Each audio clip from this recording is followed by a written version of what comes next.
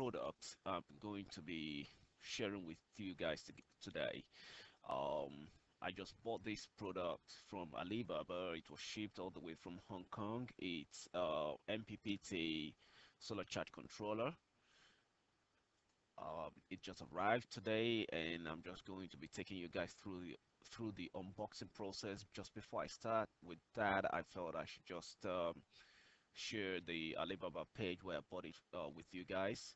And as you can see, these are the images of the charge controller. I'm not sure if this is GAE or CAE, unsure about that, but this is what I received definitely today. And maybe I can play the video here as well so you guys can see um, the video display. I just want to make sure this part is very quick, so I'm just going to take you through it.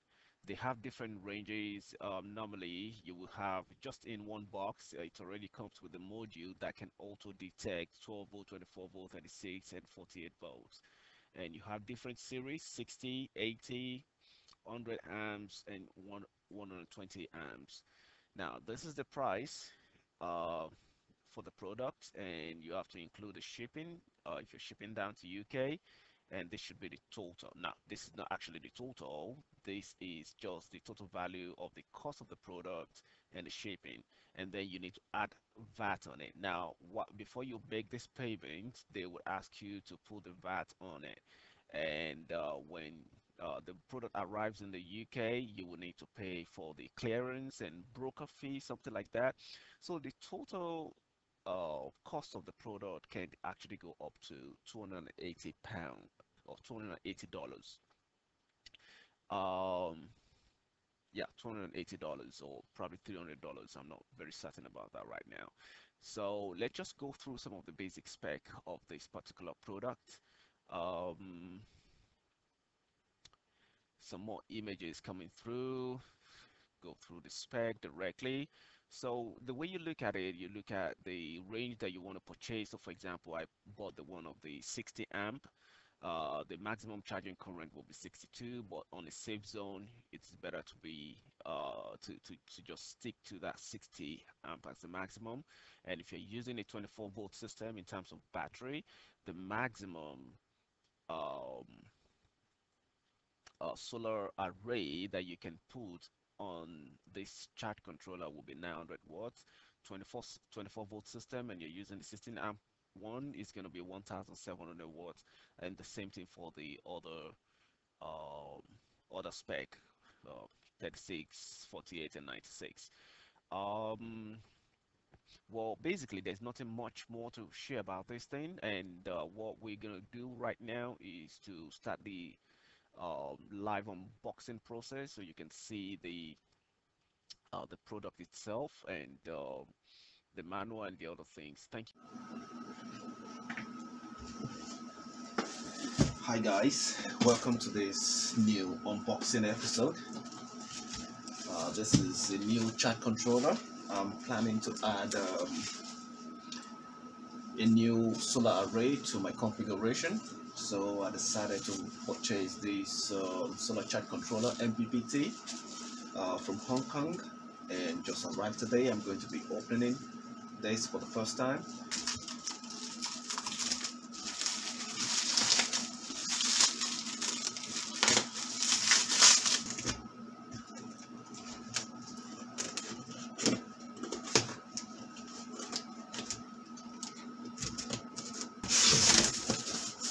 Okay, so here's what we got. Packing in 2 boxes. Let's bring this out now.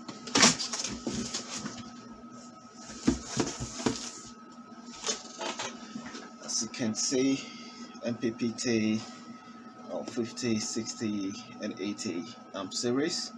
I actually bought the one of the 60 amp. Bring it out and see what we got.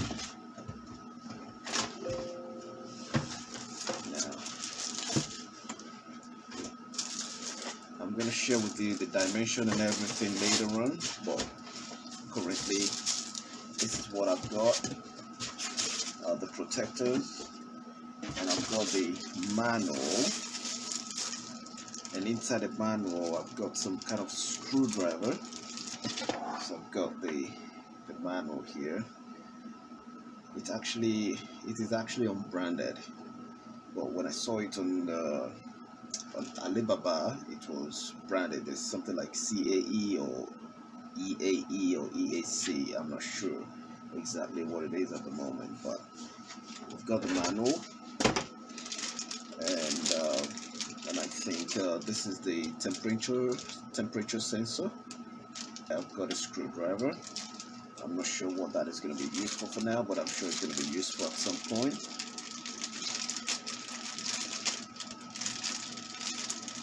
Here I've got a little interface, so I'm suspecting that this is what I'm going to be using the screwdriver to screw to the solar charge controller.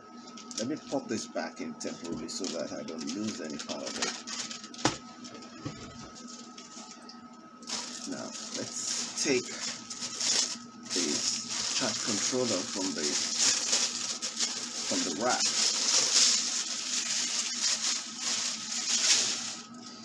Here we are. Yeah, as I said, something is actually written on it. Is it CAE or GAE? I'm not sure about that, but it says oneinverter.com. I believe there should be an interface somewhere here. It is kind of metallic. It is unlike the ones that I currently have that are kind of plastic. This is kind of metallic. And right here there is a fan. Let me check the specification of the fan. 12 volts, and it's going to be consuming around 0.35 amps. So 12 volts consumption is going to be 0.35 amps. I'm not sure if the camera can pick it up very well, or if it is going to be quite necessary to share, but that is what we've got right here. And on the side, now here we've got I hope this is clear enough. Let me see what I can do.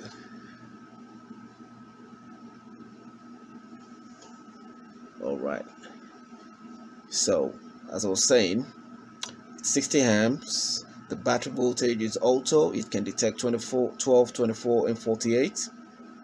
The maximum input voltage for your solar array, which is the open circuit voltage, will be 150 volts. And the recommended module power, if you're using 12 volt system, the maximum solar panel strings that you can put on this will be 900 watts. If you're using 24, it's going to be 1700 watts.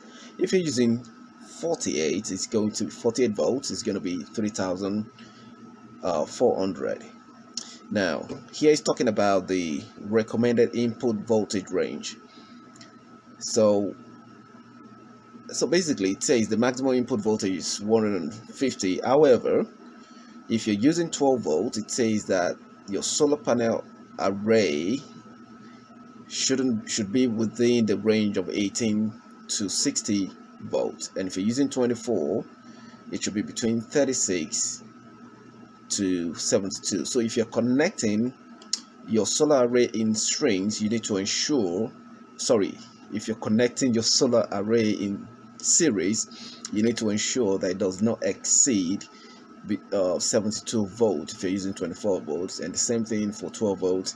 And for 48 volts, then the range can be between 72 to 144 volts.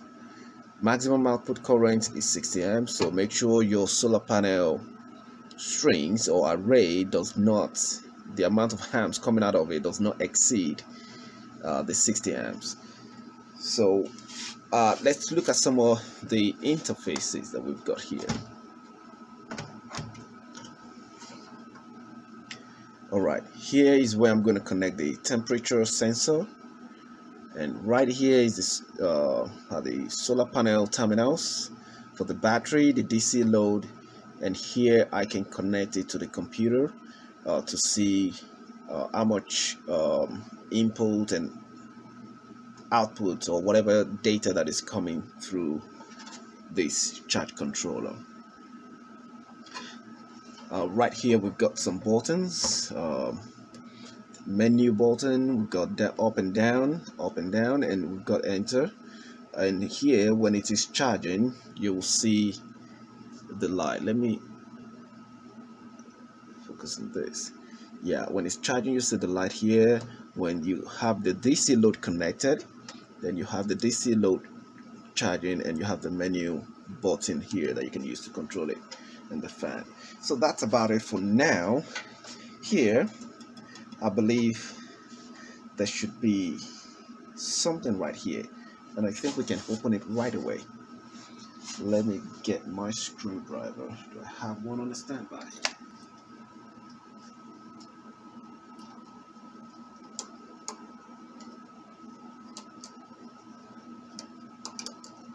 Have one here. There you go. So, well, there's nothing much here basically. Let me try to focus it in. So this is where the screws are. When you're putting in the your cables, you can just use this one to tighten it properly, and the other flap that fell, the cover that I took off just now, is just to protect this side, which is interesting. So that will conclude the end of this unboxing process. The next part you're going to be seeing, I will be doing a lot of it's going to be in series. Basically, I'll be doing a lot of modules in this series that I'll be sharing everything that you need to know about solar system configuration, including cost, including making that determination whether it's going to be profitable for you or if it's going to be counterproductive if you want to go solar. I'm going to share my own perspective. Other people may not hold that particular perspective, but this is based on my experience so far. I think it's just gonna, whatever information is gonna help you to make your own determination as to how you want to proceed, whether it's gonna be something you want to do or whether you just want to forgo it.